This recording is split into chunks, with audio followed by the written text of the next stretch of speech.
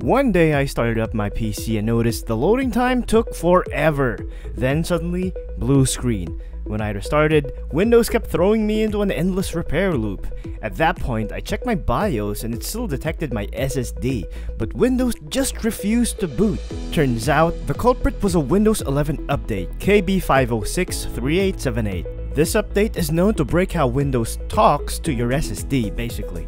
So that's why your system slows down, crashes, and gets stuck in the BIOS loop or repair loops. The fix? Boot a Windows 11 USB installer. Go to repair your PC and try startup repair.